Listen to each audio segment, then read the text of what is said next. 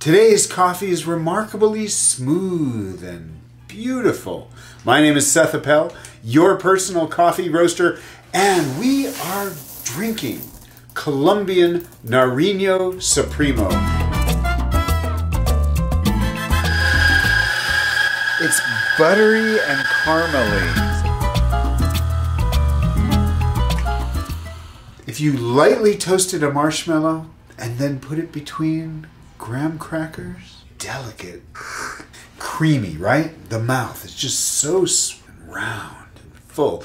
It's buttery. This reminds me of a royal cream stout. That's really smooth. Back of the mouth, I taste a little bit of that graham cracker. Granola. And the richness of this coffee is very much like cashews. Melba toast. Like a crusty melba toast. Kind of finished. What a lovely coffee. I love you guys. I'll see you next week. Have some coffee.